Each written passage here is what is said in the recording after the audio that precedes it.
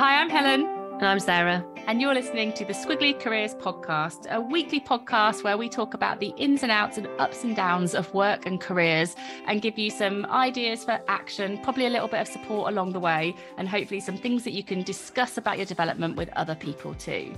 And every one of our episodes, of which there are over 300 now, come with a pod sheet. So it is a downloadable summary of the things that we talk about so that you can reflect a little bit more. We've got coach yourself questions, for example. You can dive in a bit deeper. There's lots of resources that we recommend, and you can talk about it with other people too. So you can always get that on our website on amazingif.com. If you just go to the podcast page, find the podcast that you want or you need right now, and you will be able to see the pod sheet and also a pod note, which is like a very swipeable summary, all there for you, all summarized in pod mail, which comes out on a Tuesday too. And so today we're going to be talking about ways of working. And in some ways, I'm surprised it's a topic we've not talked about before, because it's one of those phrases we all feel quite familiar with and probably talk about. And actually, I think in a squiggly career, ways of working are probably more important than ever, as everyone's moving more flexibly and fluidly between teams and projects, different parts of an organization. The ability to quickly understand a team's ways of working or a project ways of working, I think is really critical to being efficient and effective. And it feels really timely, as lots of organizations at the moment, I think, are continuing to work out how does everybody work together post-pandemic, when maybe you're working in a hybrid way, maybe you're fully remote, maybe everybody's back in the office every day, but it feels like there's an opportunity to redefine what that looks like. Certainly in my experience, Helen, I don't know if this is the same for you, I think ways of working often get mixed up with or included as part of things like employee handbooks or, things that you find on an intranet, which is not necessarily a bad thing, but it can then end up meaning that they feel more like policies or not things that we might get that excited about, or something we don't probably spend that much time with day to day. A bit like those job descriptions that you read when you're applying for a job and then you never go back to again. Well, I feel that it's like two ends of this. It's either really, really formal, like it's in a policy and no one ever looks at it and it's just like laborious to go and find stuff, or it's so informal that people aren't sure if it's the right thing to do or not. They're like, well, my manager says, but I don't know if I'm supposed to say that or not. It's like, it's gone, it's sort of gone, rules have gone rogue, that kind of thing. And I think what we're trying to say is that actually, to be really effective, we want to surface these ways of working, not stick them in a handbook so that no one ever reads them, but also not make them so random that people are still a bit unsure if they're doing something good or bad with it. Like really surface it, like really be transparent, co-create things so it feels like an empowering thing for people, a positive thing for them in terms of the way that they work, rather than a sort of a policy that gets stuck in a document. And it always reminds me, actually, of a sort of a pre-pandemic conversation about ways of working. I do think there's like a marker in time, isn't it? Because I think ways of working have changed so much because of the pandemic, but a pre-pandemic conversation with a lady called Jodie from Money Supermarket, who we did lots of work with. And I was talking to them about their flexible working. Well, I said their flexible working policy, because at the time they were really progressive. And I said, talk to me a little bit more about your flexible working policy. I'd like to learn about it.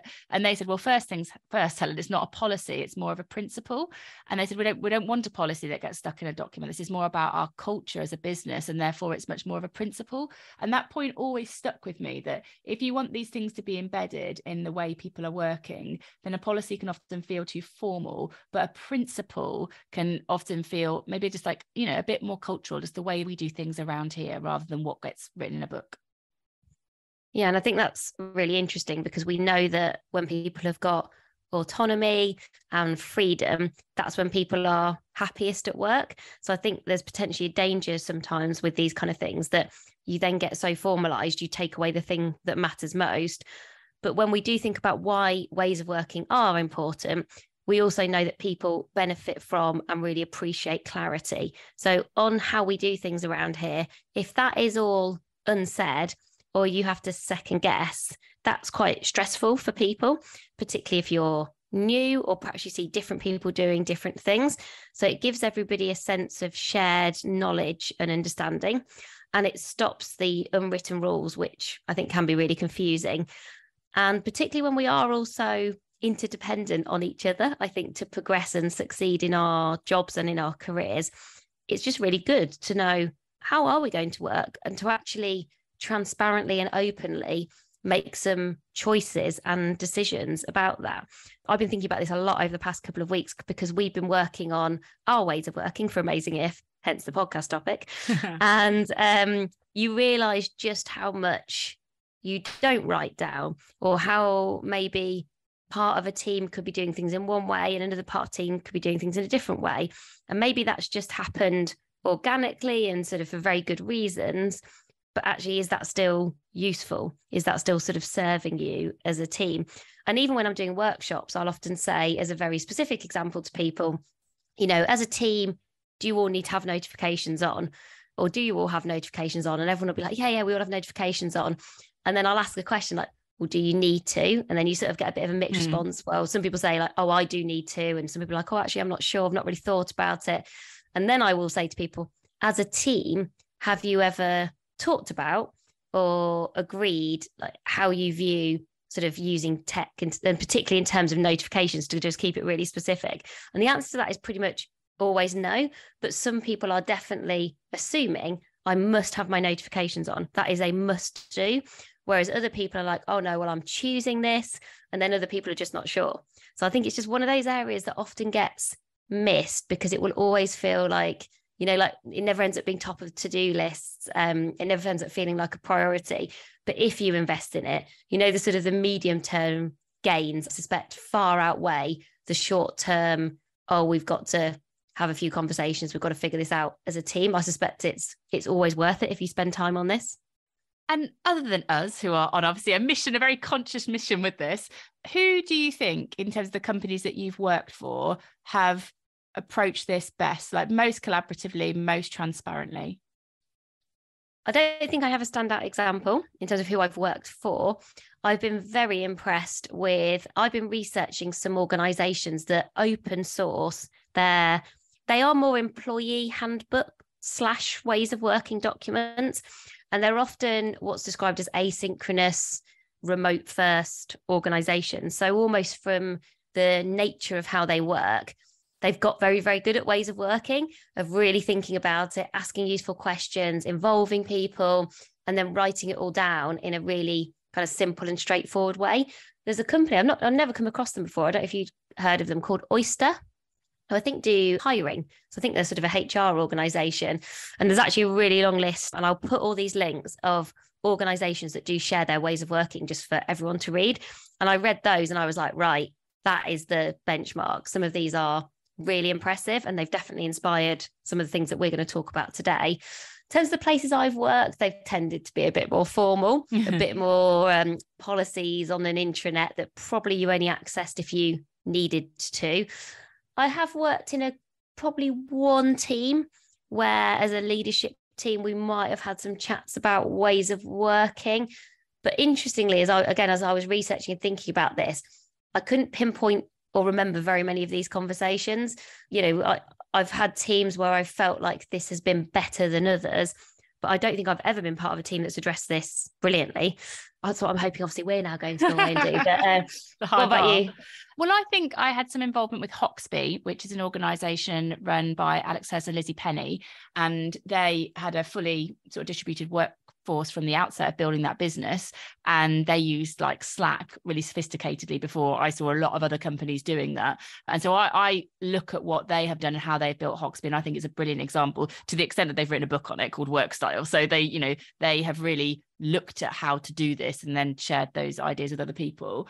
But I was also sort of reflecting on other places that I've worked. And early on in my career, I worked for a company called Capital One, and I worked in project management for them. And what they were particularly good at was, when you started a project off, you'd have like a project team charter where, you know, this project would be made up of people coming together for a finite period of time from different functions in the business.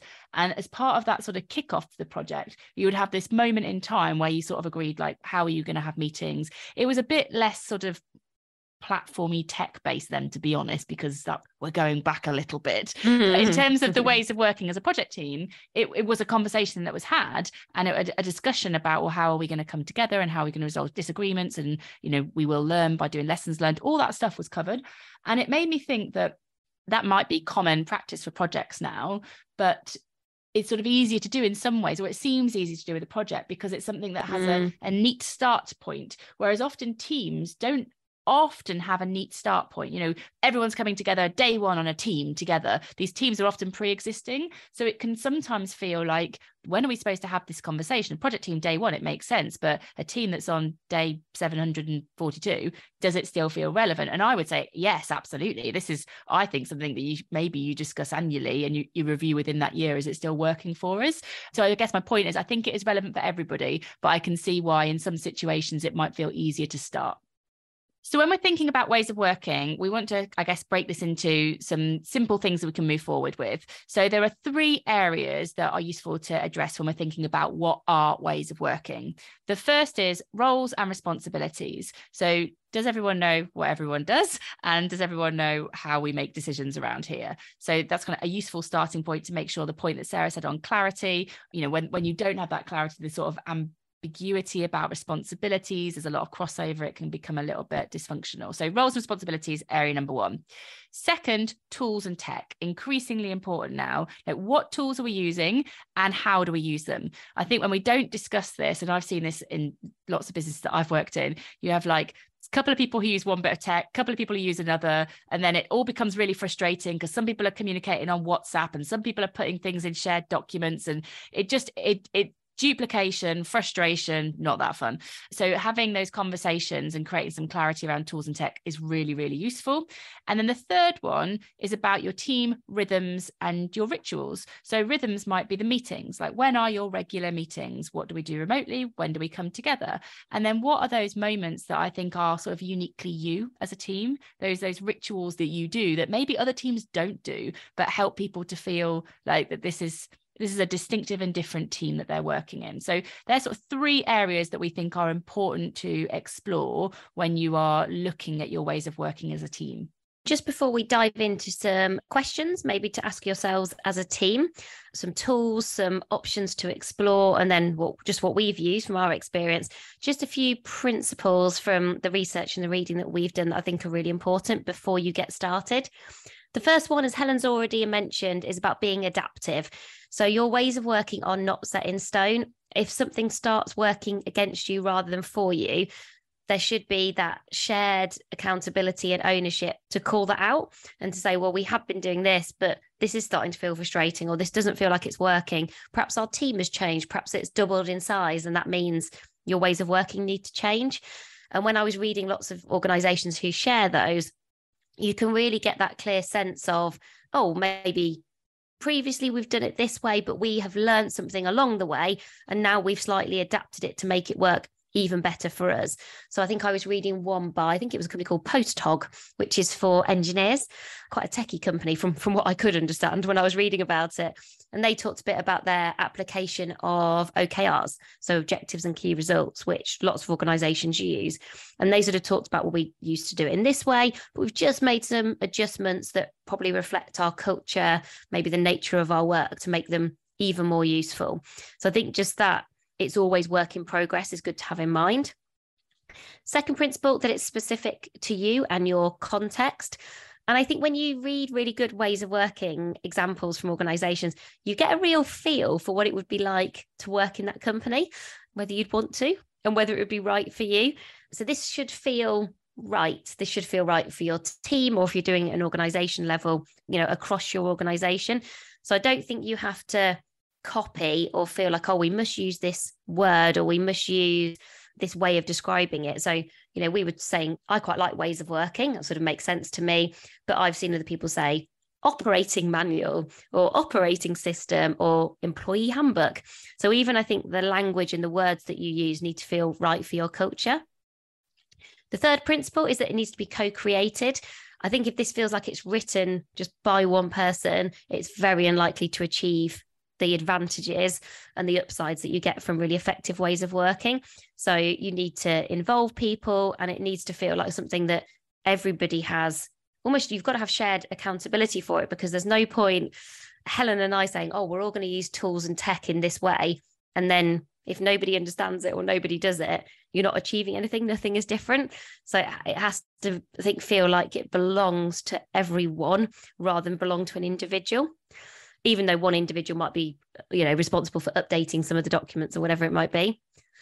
And then the fourth area, which is not really a principle, it's just more of a suggestion and partly a thank you from me, is to those organizations that do open source their ways of working. It is a really brilliant example of where people have just thought, do you know what, why wouldn't we share this externally? If that means that we can help other people to get better, like, why wouldn't we do that? In the main, I've seen people create these on a platform called Notion, which I'm still learning and getting my head around, like, how that works. It's not a million miles away from something a bit like an intranet, I guess, but quite easy to use. So you could even create your own Notion for your team. It wouldn't have to be for your whole organization. And as far as I can see, it feels free. Everything I've discovered so far is free. I'm sure at some point they must make you pay for something, because I don't know how they make any money. But there is a lot out there that you can learn from and be inspired by. And I've definitely thought, I'm going to borrow some brilliance from this company, or I like that idea, but what would that mean in the context of Amazing If? So I'd definitely have a look at those links that I have shared. Again, those are from people who are sharing loads of different ideas and people who sort of live and breathe this stuff every day. So really amazing to see that. It's probably the best example I've ever seen of people open sourcing stuff in a way that just felt really generous.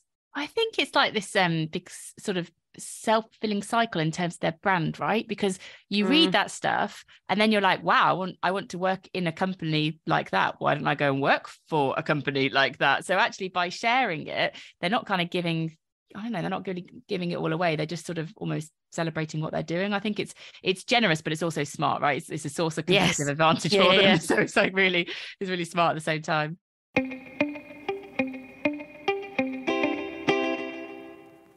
So what we want to do now is we want to take those three areas that we talked about: roles and responsibilities, tools and tech, and then rhythms and rituals, and just give you a question to consider for you if you're approaching this, and then some options to explore, and then just share a little bit of what we've sort of tried and tested ourselves.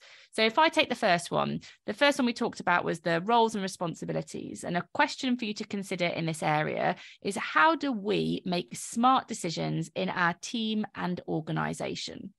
So hopefully that'll prompt some thoughts on what you might already be doing well, which is often a good place to start. And then some options to explore if you want to improve how you're looking at roles and responsibilities. There might be some models like RACI. Again, I saw a lot of this in project management land. Responsible, accountable, consulted, and informed, from my memory of my days in project management. And Sarah, you'd kind of know about the RAPID model as an alternative to RACI. Yeah, and I think all of these acronyms essentially try to do exactly the same thing. But RAPID is recommend, agree, perform, provide input. I always feel like that's cheating a little bit, where you have to put a word before it, and decide. And I think the slight difference with that is it doesn't specify the order in which you have to do things, but it's all about, I think, again, it's just about being very transparent about who's doing what.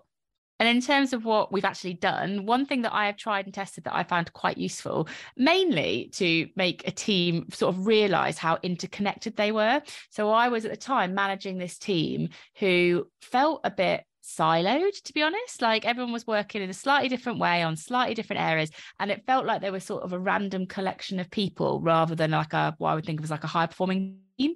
And so I put loads and loads of, like, I just remember getting loads and loads of flip chart, and I put everybody's name on this flip chart, sort of spread around it, and then I got everybody to draw. They all had the different color pen, and I got them all to draw the interconnections between them. Like, so in order for you to be at your best, who do you need to work with, or who do you need to get sort of work from, and draw the lines between you.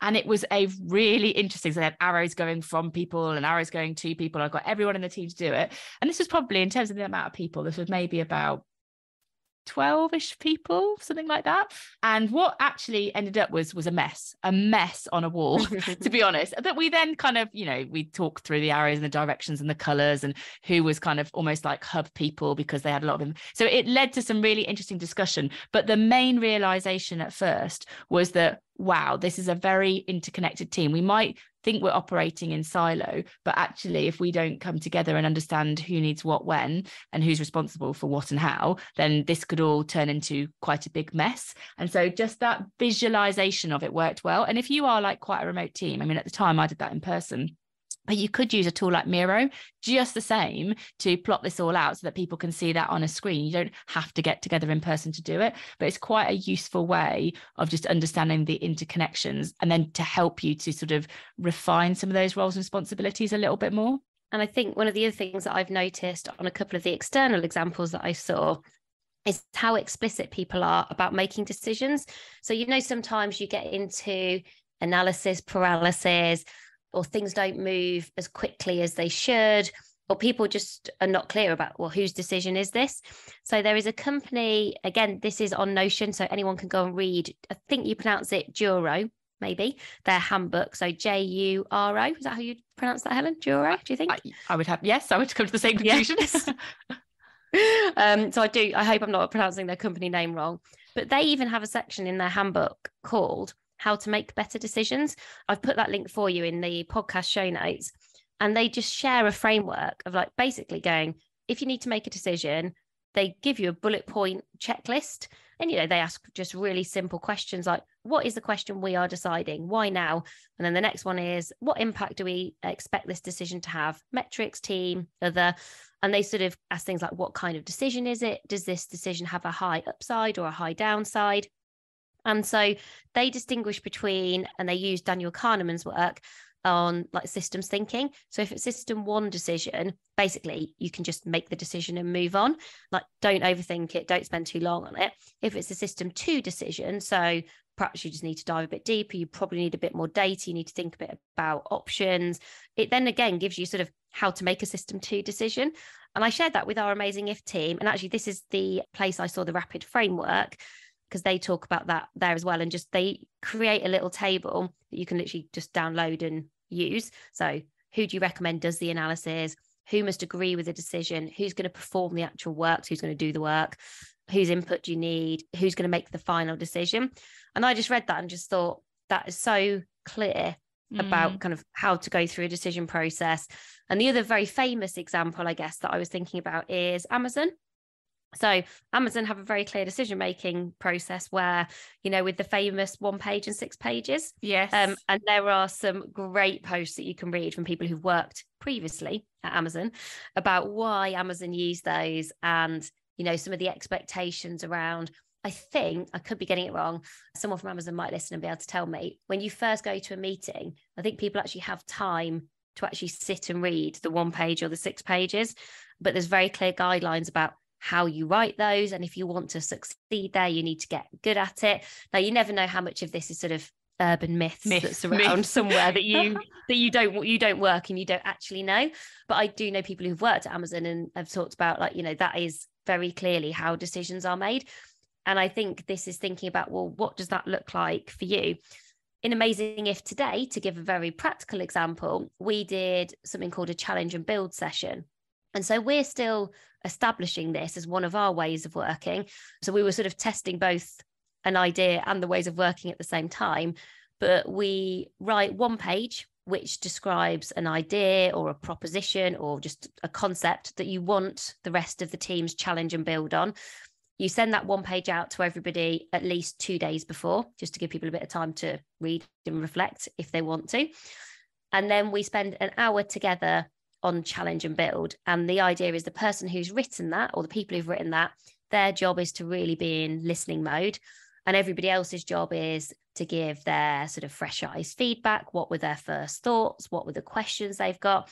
And it created a really good discussion today with the idea that we'd shared with our team. It felt like quite a different way of working, something that we wouldn't normally or kind of naturally do within our week. So again, I think sometimes you have to test these things to figure out, did that feel right?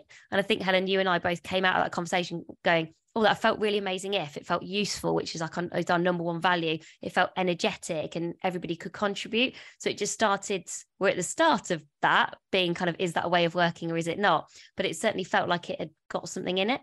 And just to connect it to the point of roles and responsibilities, I think what the team mapping exercise and things like challenge and build helps you do is to get away from hierarchy, because they are free of hierarchy. The challenge and build, you don't need to be the leader of the team to do that. Anyone could put an idea forward, and then they position themselves as the sort of the listening person. And if you do the mapping exercise that I talked about, one of the things that sort of surprised me was some of the most influential people when you're mapping. So some of the people that have got the most lines through them are not the most senior people. They're the enablers. And it's those people that you're kind of like, oh, well, how do we kind of really help you? Because you've got a lot going through you. And so if we don't support you, then naturally you're probably blocking quite a lot of work getting through. And it just takes that old school hierarchical ladder-like view of how work gets done. And it really helps people to play a role that they're going to be better at, and to try out different things, and just to look at how an organization works from a very real perspective, not something that's sort of, 100 years old in terms of the hierarchy of companies. So the second area of ways of working is tools and tech. And I think this is probably the one lots of us go to when you first think about ways of working. So what is the tech we're going to use and how we're going to use it? Yeah, there's an app for that. So a question to consider here: how do we use tech to make our life easier and our work more efficient and effective as a team? So I think that's always a good place to start, because I do think with tech, you can quite quickly get lost and drawn into platforms or notifications or personal preferences. But I think it is worth remembering what that tech is there for. Like, what is the purpose of that tech, or what is the purpose of that tool?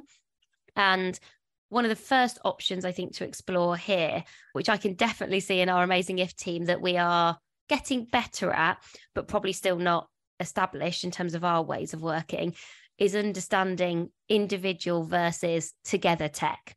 So individual tech is sort of what you choose to use, having the autonomy and freedom to kind of go, oh, well, I use in the notes section of my phone, or I use bits of paper or post-it notes or whatever it might be.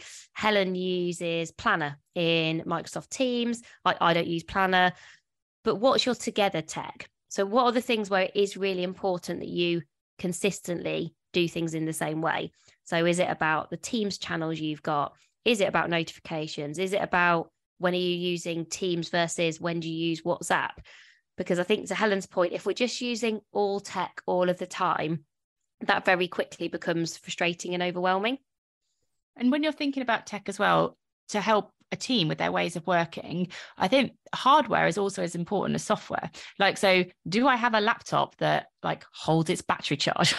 Because if you don't, then you can't work in many places, because you've always got to be near power, for example. Or does everybody have a laptop? Because if they don't, maybe they don't have the autonomy. And so I think making sure that people have got the hardware that they need as well as the software. It's really easy to leap to software because it's cheap, right? It's cheap, but there's loads of apps, there's loads of platforms and things that aren't that expensive for people. But actually, if they haven't got the hardware that works very well for them, then that software doesn't go very far either. So I do think you've got to have a conversation about, well, how are we setting you up for success individually as a team with the tools and techs that we use? And so, for example, for our team, we have a working from home fund, for example, so that, because the majority of our team work from home, they can choose what they use that fund on. That could be a desk, so that gives, that supports them, or it could be a laptop or whatever, a camera, so they look good on screen. It's up to them. But I do think making sure that you're supporting people with hardware as well as platforms and stuff like that is quite important. Yeah, and I read about that in lots of these ways of working documents, which sounds like I got quite lost in, which I absolutely did, because I was really enjoying reading them. I think, if you're a bit nosy/curious, they're a dream. You're like, oh, this is absolutely fascinating. And there was definitely more than one organisation that I read about that talked about noise cancelling headphones. So because these are naturally very remote organisations, and they want to give people that flexibility and freedom, they invest in really good noise cancelling headphones for people, so that, you can go and work in a cafe, you can go and work in other places, and you've not got to be worried about surround sound that might come from there. So I was like, oh, it's really interesting how, almost how detailed people get. And I think they are trying really hard to think about, how do we create an environment where people can do brilliant work and do their best work. And that made sense to me. I was like, oh, the noise cancelling headphones, the pet ones as well, really make me laugh when people talk about pets and what pet stuff is allowed and isn't allowed. That's really funny. Quite emotive, isn't it? Yeah, it is quite emotive. Yeah. And so one of the things that we are, again, at the early stages of in Amazing If is being clear about different tech and kind of how we use it to communicate. So we started to realize that we'd got messages flying around left, right, and center on WhatsApp, voice messages, on Teams, on team channels, just sort of comms everywhere and in every place. And we weren't being very considered or intentional about what do we share where. And I think that was the key question. The other thing that I've really realized as I've been thinking a lot about ways of working is just how important it is to write things down. So there might be some things that you assume everybody knows. Perhaps you assume because you're like Helen and I, and you've sort of been in Amazing If from the start. And so you sort of go, well, of course we use Teams in this way. And you sort of forget that, okay, but I might have just joined Amazing If. How would I know that? Where is that written down? Where is that written down is a really good question. I've actually found it. I'm like, oh, it's not really written down. Or it was written down 3 years ago in a random document that there's absolutely no way I could find, even if I tried. And so we just agreed together, right, okay, we're going to use WhatsApp a bit more in emergencies. We've got certain team channels that are very clearly labeled for certain things. And we also agreed that we would kind of call people out in a friendly and nice way if we were using any of those tech or tools in a way that was different from what we were saying. So if I then start messaging Lucy in our team on WhatsApp a lot during a day, is it because it's an emergency, which is what we've kind of agreed it for, almost sort of instant response emergency? Or actually, if it's not, then she might just gently nudge me and say, oh, should we move this back over to Teams? Because that'll just be, that's where we need to keep a kind of record of it. And so I think you've sort of got to agree your way of working. You've got to write it down somewhere that everybody can easily access and keep coming back to. And I think you've also got to create a culture where, as people are starting to practice it, when you inevitably forget or get a bit lazy or do something wrong, and I'm like putting myself in this category because I just know this is definitely going to be me on some of these areas, that people do just sort of go, actually, no, we need to stick here to sort of what we said we were going to try.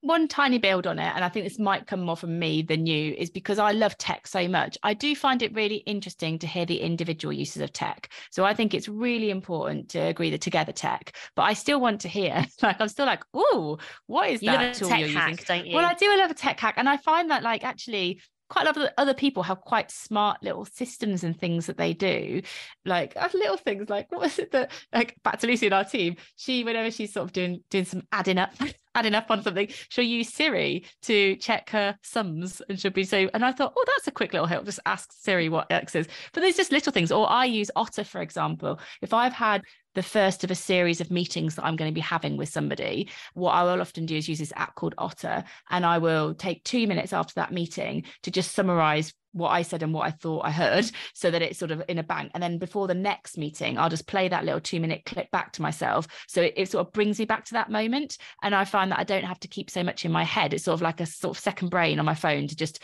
put that conversation in while it's fresh. And there's lots of little things like that it might not become sort of like together tech. But to be honest, until you talk about individual tech, you don't really know how to improve your collective tech. So I do think there's being curious about what other people are using for their own personal ways of working can help you to identify some things you can do differently as a team.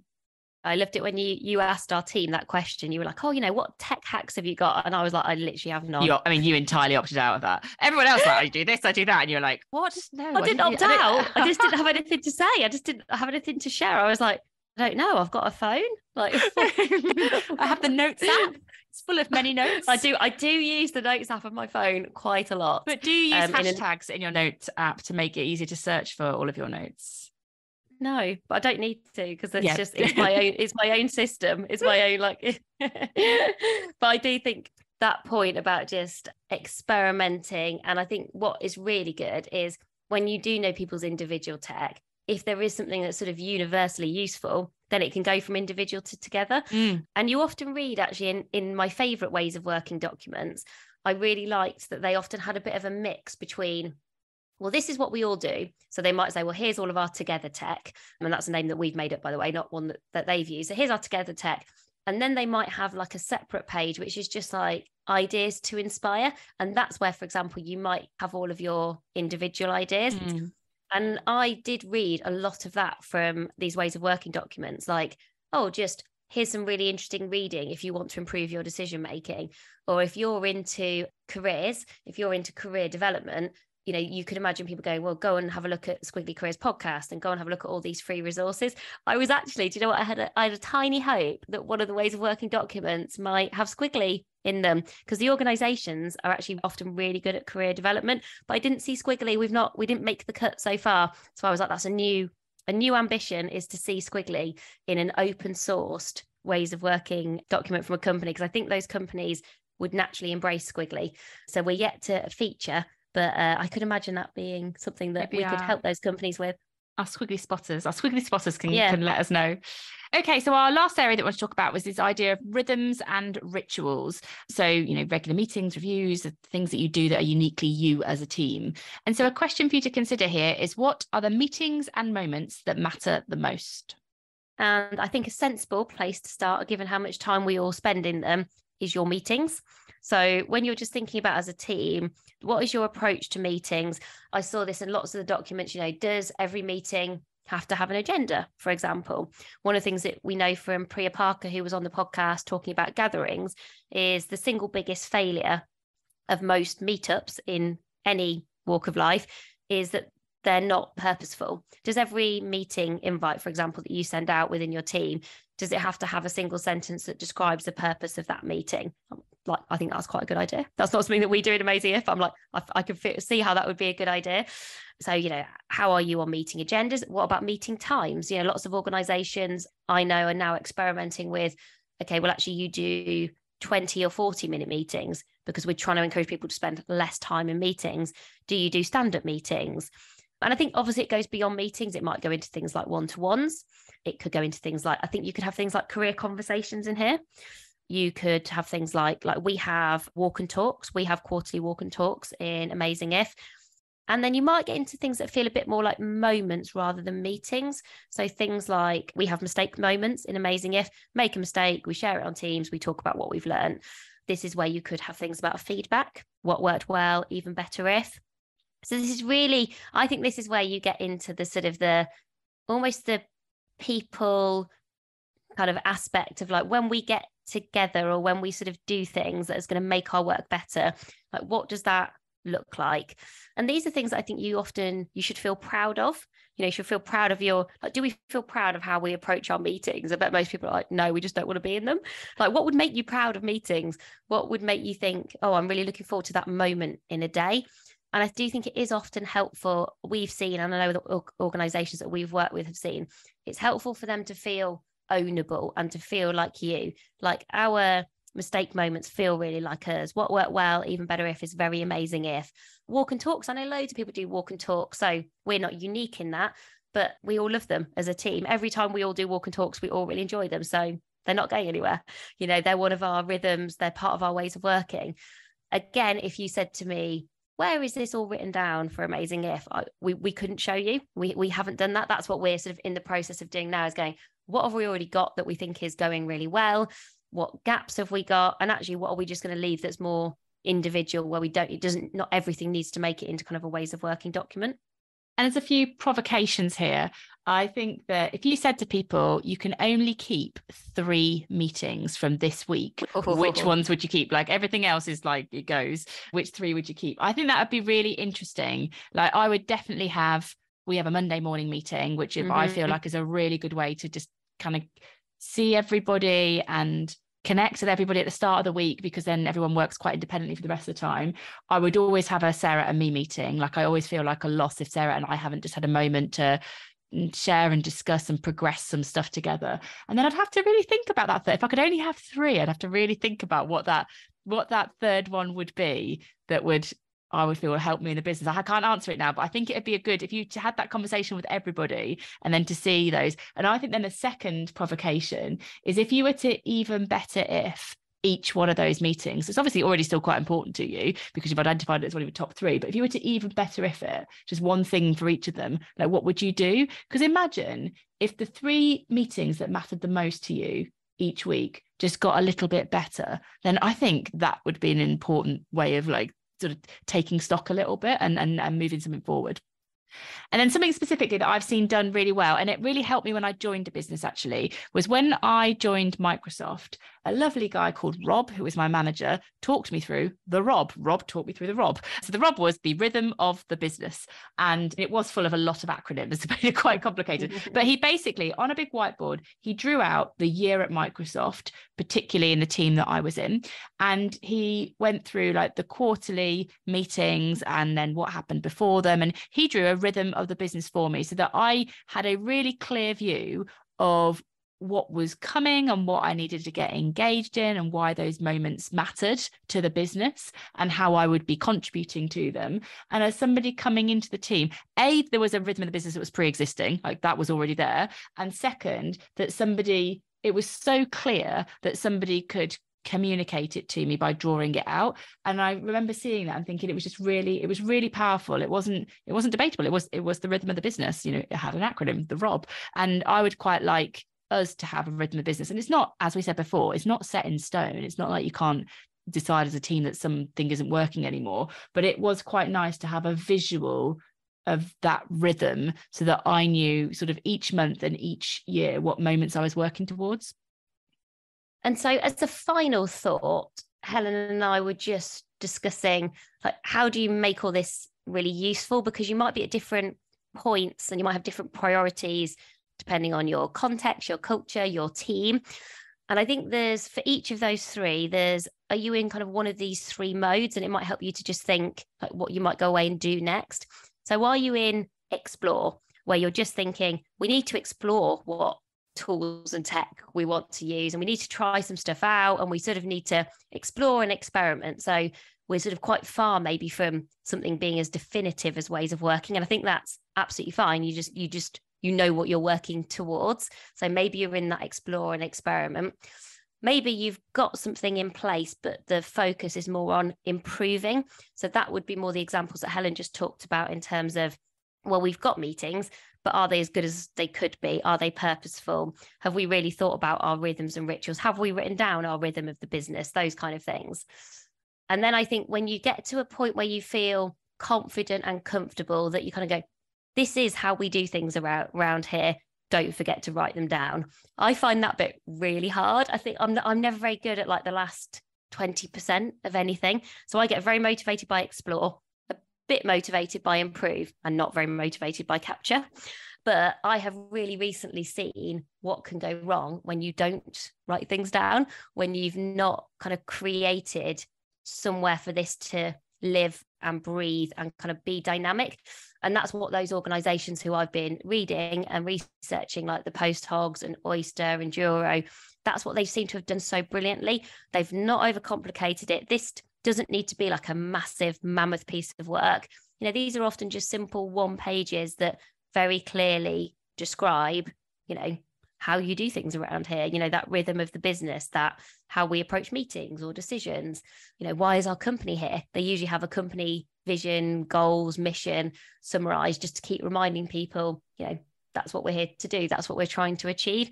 So I think for each of those three areas, your roles, responsibilities, tools and tech, rhythms and rituals, just think like, where are you? Are you in explore, improve, or capture? And you might be at different points on each of them. And I think that's normal. And you can then just think, well, what should we do next? What would make the biggest difference for us and our team? Where have we got the most energy to kind of spend some time? And we would love to hear from you about this episode and this topic, because we'd love to learn from you. So if there are things that you are doing in any of these areas, I steal stuff from?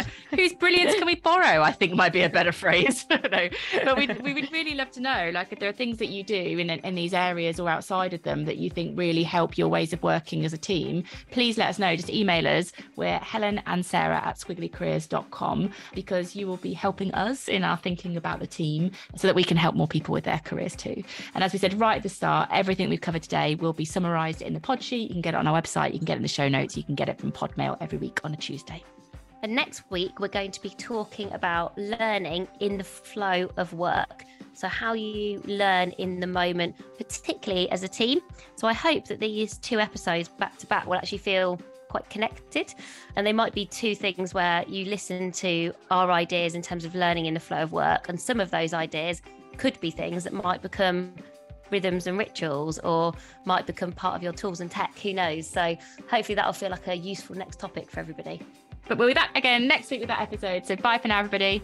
Bye for now.